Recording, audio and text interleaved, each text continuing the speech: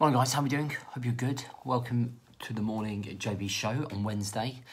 I want you to, number one, make sure that you engage with me. So as soon as you come on, please start hitting the blue like button, thumb button, and then just comment that you're here. Let me know where you're from. Let me know what you're up to. If you're on the podcast and listening on the podcast, please make sure that you review the podcast for me. Share the podcast with someone. It's important that we get this message out to people. So, been dry for 44 days, and it's the longest probably period I've been dry since I was on the booze as a kid. Now, that doesn't mean I'm an alcoholic, all right? I'm far from it. But I consistently turned to alcohol as an emotional escape when dealing with a large amount of pressure, mainly from work, mainly from trying to work for myself. And the worst part of my life in terms of drinking was when I came out of the military.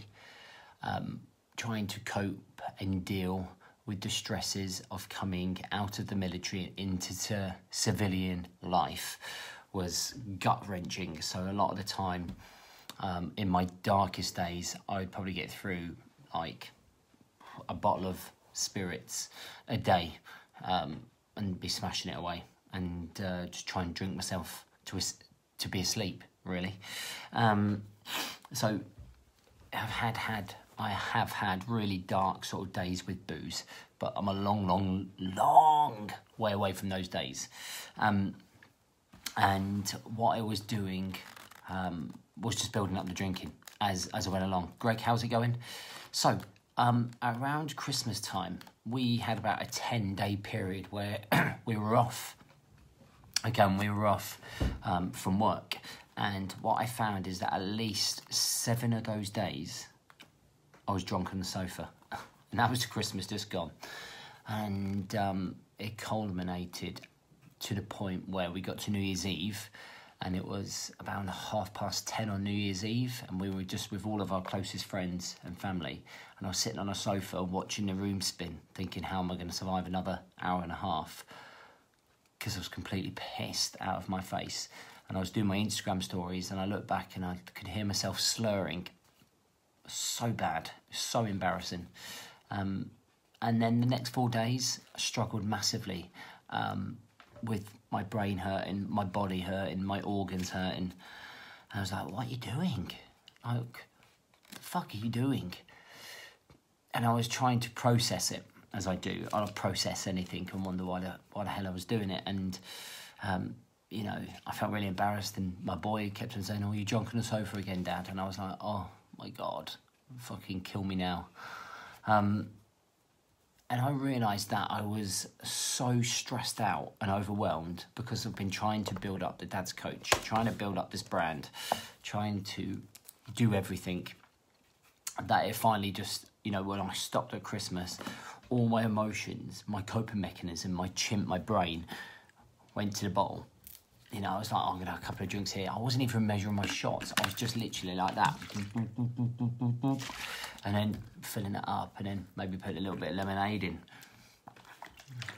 And got through a large amount of alcohol. And I thought, fuck it, enough is enough. And so I decided to go 12 weeks dry to break the habit and break the mould. And I feel so much better already. So much better already for it. I feel clean. I feel less bloated. My thought process is so much better. I'm not irrational. I'm not ratty, you know. And it's been tough because in the last 44 days, there have been challenging days. Again, if you work for yourself, you'll know building up the business is not an easy process. Wondering why things are happening, this and that. It's just stress. And my instant reaction in January was to always look for the bottle. It was always to go for a drink. Do you know what I mean? Have a drink, have a gin, you know, kind of like smash that down and relax me. And I see a lot of people do this with cigarettes. They grab a cigarette and I can see how relaxed they're looking while smoking. And they obviously use that as their meditation, as their calm, which is obviously not great. So emotional habits and emotional actions are something that I feel that we use to comfort ourselves away from the stress and realities of the real world. Okay, especially it depends what people's stresses are and how much stress people can handle. You know, a CEO of a company will have a large amount of pressure on him. A business owner will have a large amount of pressure on them. You know, it could be that there are other jobs that you think are not stressful, but are stressful to others. We all have our own variation of how our mind works and our state of mind. And that interprets whether we need to have a coping mechanism in place to result to emotional habits. So as well as drinking, there are other areas or other emotional habits that we fall for. Morning, everyone. How's it all going? So not only do we have drink, we have food. And I've fallen short of this before as well. When you just feel so emotionally battered, you just go, fuck it. And you end up going to McDonald's, or you grab a Chinese, or you grab a kebab. Do you know what? Every now and then, there's nothing wrong with having a takeaway and treating yourself and kind of saying, do you know what? I'm just going to have Chinese. You know, work really hard, I'm going to have a Chinese. The problem is when we don't have any control over this, and we end up maybe ordering 2-3 takeaways a week, and we use that as our emotional stimulus to make us feel better. It's like a temporary hit. And you know what? I'd be like, fucking yeah, get that Chinese in, give me that fucking beer. And that becomes a habit. You get into the habit of doing that. So as soon as your mind realises that you are stressed and that you are overwhelmed and that you're quite emotional and that you feel like down or you're in a rut, your brain, you've built up this trigger in your head, this habit that allows you to go, yes, it's okay for it to have a drink. Yes, it's okay to have a takeaway. So guess what? You order them in and you keep doing it. And like anything with a habit, you fall down this slippery slope, down a rabbit hole, and it's very difficult to break.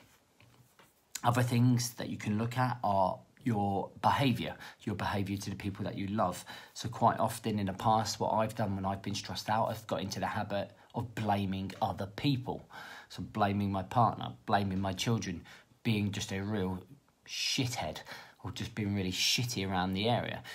I know that was one of my weaknesses. I know that's one of my, that used to be one of my coping mechanisms. It would be to lash out, be short with everybody and blame everybody else. It's everybody else's fault but mine.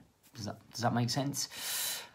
And that's something I worked on. I processed that.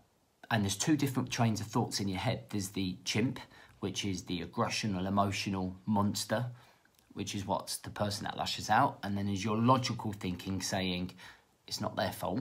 They're your support process. Why are you shouting at them? So we have 2 different concepts. You then have your chimp that says, fuck it, I'm going to have a drink and take away. You then have your logical side that says, no, that's not the answer. It's a temporary fix.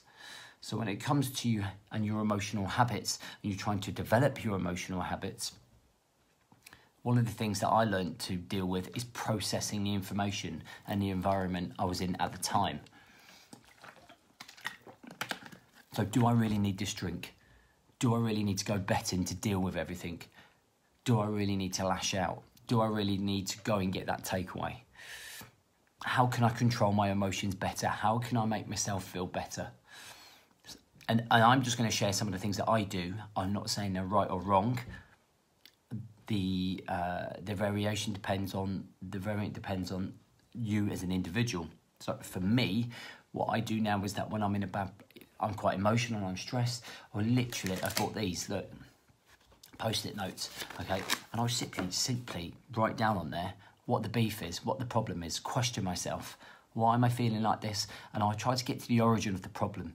So instead of just hiding and burying my head in the sand with the problem, with a bottle of booze or a takeaway or lashing out and blaming everyone else, I'll figure it out. And I set a 10 minutes on my stopwatch. I do 10 minutes.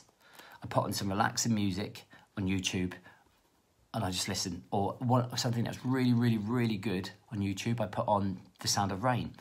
And it just like drowns out everything else. And it just allows me to process my thoughts. And I literally just fucking brain dump on these post-it notes like this, writing down. And I try to deal with it and the process of it. And since I've stopped doing that, it's allowed me to want the urge to have booze anymore. It's allowed me to want to stop emotionally eating. It's allowed me to stop lashing out at everyone, okay, and being short-tempered with everyone.